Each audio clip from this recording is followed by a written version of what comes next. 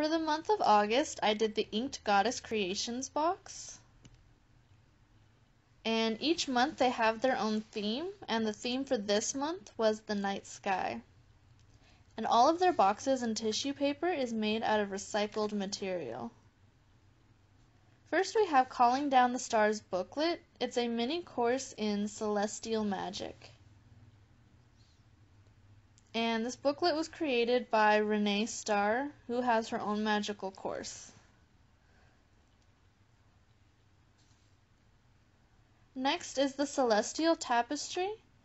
Boxes will contain either the moon or the star tapestry with wall mounts. And here's what the moon looks like.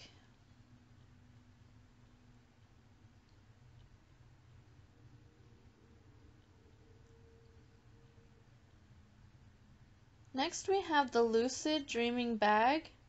It's got herbs, the bag you see there, and the gemstone. It's to help you induce lucid dreaming.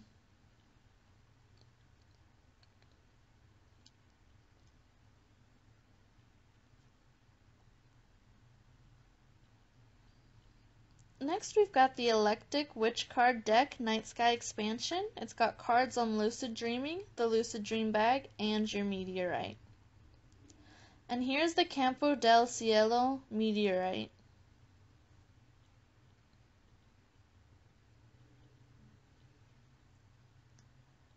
Next is the miniature armillary sphere. Armillary spheres are astronomical models of celestial longitude and latitude lines. You can move it around to make the sphere.